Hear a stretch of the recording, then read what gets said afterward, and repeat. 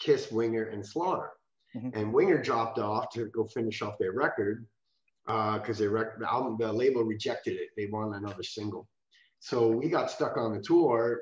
You know, Jimmy got us on there, and it was funny because we go out there, and because Winger dropped off, ticket sales went in the toilet, and Gene and Paul were freaking out. So, you know, so we're out there, and within like a week, word comes back that Winger had a song. They recorded it. The label liked it. They're ready to go back out.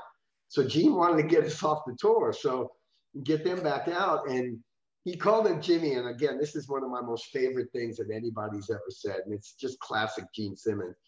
He told Jimmy that we were going over like pork chops at a bar mitzvah.